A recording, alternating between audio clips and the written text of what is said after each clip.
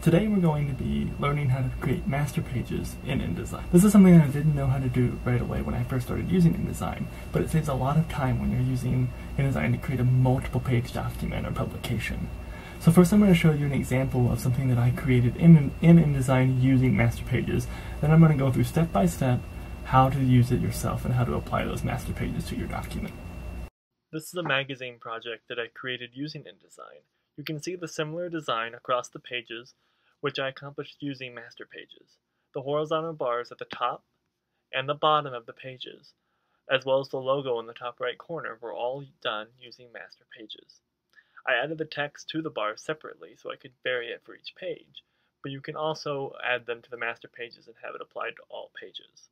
And we're going to create a new document under File, and we're going to create a simple 4-page document with facing pages, leaving the rest at default to keep it simple. And then it's going to come up with a front cover page, 2 interfacing pages, as well as a back page.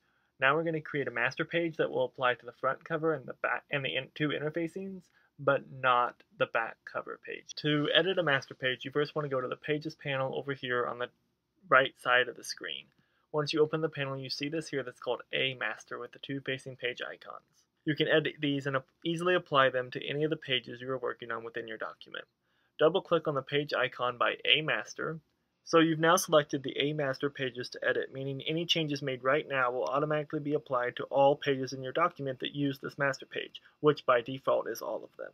The right side page affects the right side pages in your document, while the left side page affects the left side pages in your document. It's pretty simple. Now we'll create a design by going to our rectangle tool here and drawing a rectangle tool across the top of the left side of the page.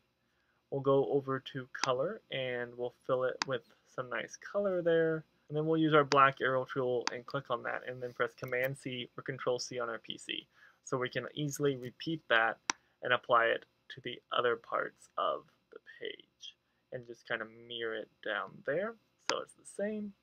And then we'll go over and do it on the same on the right side of the page. Now we go back into our Pages panel, and you'll see on your A Master that the icons now have the bars that we just designed. You can also see that they've already been applied to your document. Now, because the back page doesn't have that, that is because we go to Apply Master to Pages, and you'll see in this dialog box that appears that the Apply Master is set to none. See, that wasn't so hard, was it? Hope you enjoyed this tutorial. Please share it if you did. Have a great day.